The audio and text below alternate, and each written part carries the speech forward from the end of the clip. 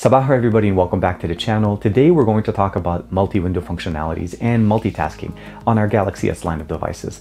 If you've ever tried this in the past and you try to open up an unsupported application in multi-window, you'll get that little message and it'll say basically that it's not compatible. An example would be basically Instagram. It doesn't allow you to open it up in multi-window. Well, today I'm going to walk you through a process of all the basic and advanced features within multi-window as well as pop-up window on your Galaxy S line of devices, and we're going to make Instagram open up in a multi-window. So let's not waste any time. Make sure you hit that like and subscribe and bell icon to be notified whenever new videos get pushed out, and let's get into it.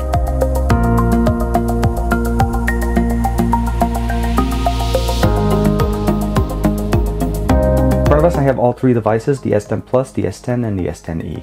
Now on the S10 Plus and the S10e I have basically just normal, multitasking, all the stuff that you normally see on your device.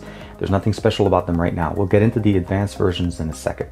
So normally on your device, if you want to get into multi-window or pop-up window, you need to find an application that's supported. So let's go ahead and click Instagram. You notice right there, Instagram gives me basically almost no options. I either can go into the app info, change aspect ratio, or lock this app. I don't want to do this. I want to be able to get this application into multi-window. Same thing with the Google Play. You'll notice we'll have more options because this is supported. So I can do either pop-up view, which is pretty much just the ability of going in and opening up in this kind of view. I can minimize it to make it into a little icon, similar to the actual logo for the icon for itself. I can make it into the full screen, and of course I can go home. Those are normal pop-up window functionalities. Of course, if I want to, I can also do a split screen, pops it up to the top, and then I can open up another application. These are functions that you normally expect, but again, not all applications are supported. I cannot do this with Instagram. The other thing that Samsung also does include for us is the ability of switching the applications. You can actually change the orientation, as well as actually do a focus window. So if I click this, I can actually focus on exactly what I want. So I just wanted to show the lock star and the quick star. I'll say done. Pops it up to the top, gives me that window, and then gives the rest of the window real estate directly for the other application. Very nice, very functional, and then we can no longer resize it at this point.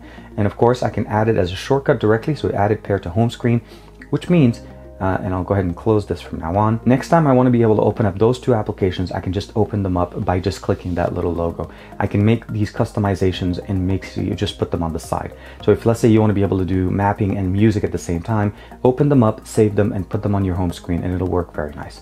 Again, all of these things, very nice, very basic. This is all the built-in stuff directly on your device right now. What I want to show you guys is what we have here on the S10 Plus. I'm going to go ahead and go into the Recents app, and I'm going to go ahead and hit Instagram. Instagram here allows me to not only open it up in basically shape the window, change aspect ratio, and open up in split view, because I actually now have the functionality turned on. And I can go ahead and open it up, and I'll open it up with the Google Play Store. Very nice, very customizable, and very useful. I can still do the switching, and I can switch again, touch it, and of course I can do that little focus window. Let's say I just want to focus on the window here, and it'll just resize, and it works perfectly, and it just goes home. You can bring it back and then close the applications. How I did this was by using a new module that's built into GoodLock, and this one's called Multistar. Now, one thing you want to be aware of, Multistar and Task Changer do not work together.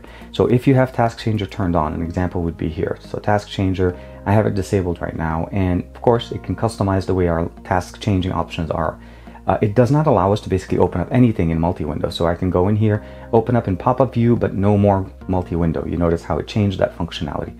So if you're using this and you like this, just be aware that unfortunately these two modules right now are not compatible with each other. But if you want one over the other, just go ahead and disable Task Changer, and Multistar will start working for you.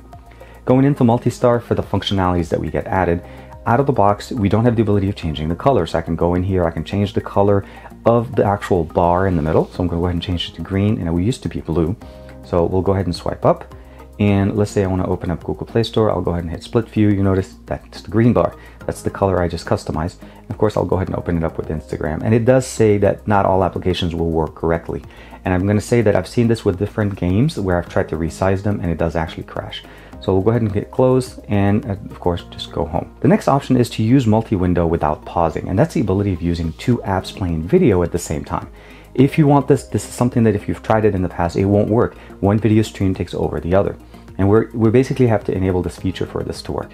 And then of course, the next one that I think a lot of us will really like is the ability of turning on multi-window to every single application, which means even unsupported ones will give you the option of going into it. They may not work correctly, but they definitely will actually pop into the multi-window functionality.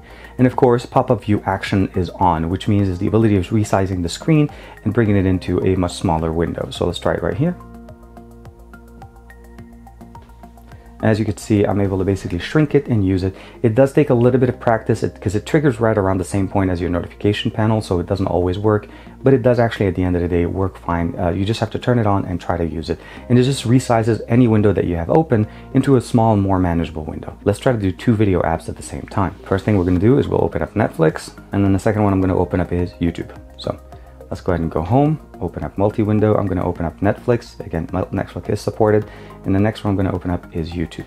2 of them are video-based applications. Now I am going to unfortunately stop the audio mostly for copyright issues, and I'm going to do a very small clip. But let's go ahead and start a video here. Here's a video of mine directly on YouTube. The ad is running. Now, you notice right there, out of the box, this directly turned off my video. The video is playing here. You can see the movement. I'm going to go ahead and just start my video. And right there, and just a little bit of audio.